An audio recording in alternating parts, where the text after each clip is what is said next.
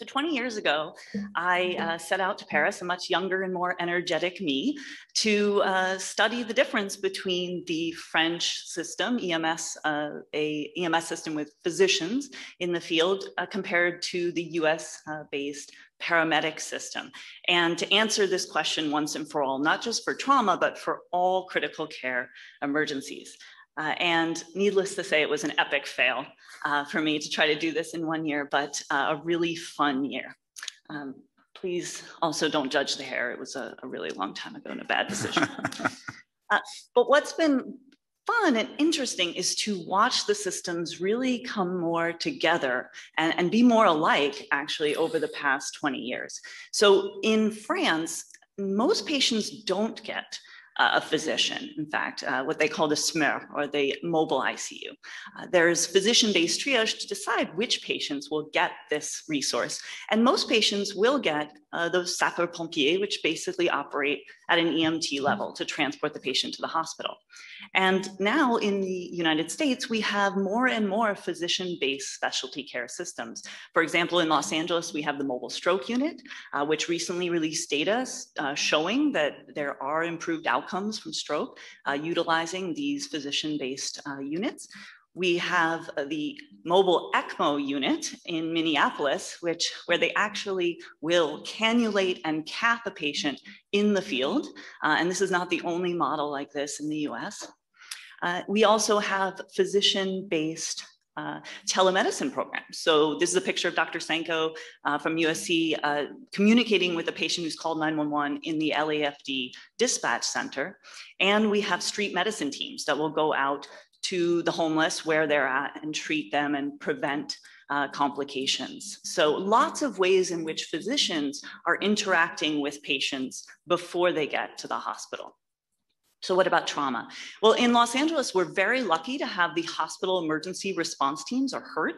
Many of you may be familiar with this team, but for those who are not, this is a 3-person team, a surgeon, an emergency physician, and a nurse who can mobilize within 20 minutes to go to a scene and provide higher level care. And we have 2 teams in Los Angeles, one based at LA County USC and one based at Harbor UCLA.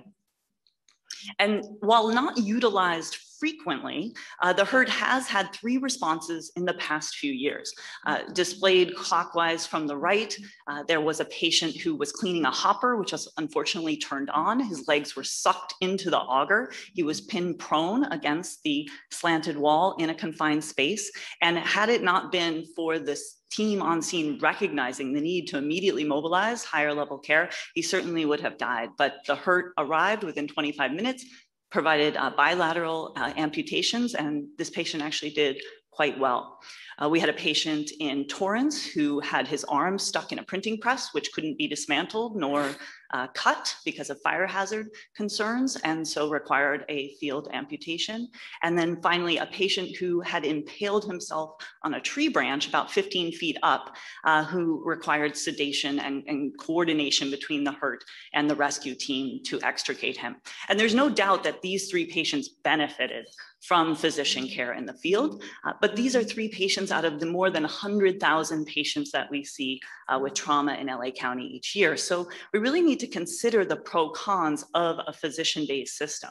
So on the pro side, people will say that increased skill, experience, procedures, scope of practice will improve outcomes. And while this may or may not be true, what's definitely true is that physicians do more in the field. So if you have a physician team, they're going to do more procedures, and that's been shown in numerous studies. People also argue that earlier interventions are going to improve mortality. This editorial by Holcomb in 2018, in this picture, he argues that hemorrhagic shock from truncal trauma is really the best opportunity to save lives, and that the time to get that patient to definitive care in the operating room is 4 times as long as the peak time to death. And if we can move that hemorrhage control and blood product transfusion, et cetera, to the field, we can reduce that time to control by 78% and potentially save lives. And we do have data from the military showing that blood product transfusions can improve outcomes. Dr. Shackelford did this study looking at transfusions, blood products, both PRBCs and plasma in the field in military, and found that it both decreased mortality in 24 hours as well as 30-day mortality. However, civilian literature is a bit more mixed depending on the EMS system. On the flip side, people will say increased scene time worsens outcomes. And that has been shown in several studies. So Gauss in France in 2019 showed an association between increased mortality and increased scene time, as well as Brown in Pennsylvania using their statewide database, also finding that prolonged scene times were associated with worse outcomes. But this isn't necessarily linked to physicians. Not every study suggests that physicians actually increase scene time. Bieler in Germany, for example, did not find increased scene time when they added a physician response, although we tend to associate the physician-based model with a stay and play and the US-based paramedic model with a load and go. There are also logistical challenges, and I won't spend too much time on this, but it has to be acknowledged that to bring a physician-based system to the United States would incur incredible cost, staffing challenges, deployment challenges. How do we cover the entirety of Los Angeles with these physician units? And we're actually struggling through some of these issues right now as we think about expanding on the mobile stroke unit. And probably the most important and most difficult is integration with EMS systems in terms of dispatch and deployment of these units within the current EMS system. So what's in the literature? And I have to say, I was quite surprised by the volume of literature on this topic, but less surprised by the fact that it's really a difficult question to answer. And I hate to give away the punchline, but the studies really leave us still with a big question mark. So there was one randomized control trial. It was conducted in San Diego in 1987. They enrolled about 600 patients, comparing a physician and paramedic-based team to an RN paramedic-based team responding by helicopter. They found that the physician-based team reduced mortality compared to predicted using the TRIS model by 35%. And the RN paramedic team had as predicted mortality. What was interesting about this is that both teams had the same scope of practice. They could do the same procedures, they had the same equipment. What they did find was that there was increased protocol violations and increased procedural failures with the RN paramedic team. And they concluded that with education and online medical control, you could close the gap, that it was really about that rather than increasing the scope of practice of providers in the field. So after that, let me see it. After that, there were numerous, mostly single center observational studies, and Botker conducted a systematic review in 2008 of these studies and found that 9 of the studies showed an improved mortality. 7 of the studies showed no difference, and 3 of the studies showed worse mortality with physician care. Subsequent to that, there was another review by Wilson. This was in 2017. I included all this detail because I know you get a handout, so I don't expect you to read it all. Bottom line is that 4 of the 5 studies did show some improved, reduced mortality with physician-based care. So they concluded that there was an association with physician-based trauma management for severe multi-system trauma compared to paramedic-based models. For TBI, I think the best or the most comprehensive study, I should say, is Popple's review in PEC in 2019. And if you're not red-green colorblind like my husband, you will be able to appreciate how varied the outcomes were. So across mortality, several studies showing improvement, several studies showing harm, and then many studies showing no difference. And that's true across all the different outcomes that they looked at. So again, kind of not totally clear what the answer is. But the confusion continues. This is, I found really interesting. So in the past 3 years, there have been 3 studies out of Japan using the same trauma database. 1 study showed no difference, 1 study showed improved mortality, 1 study showed improved survival, and 1 study showed reduced survival with physician care.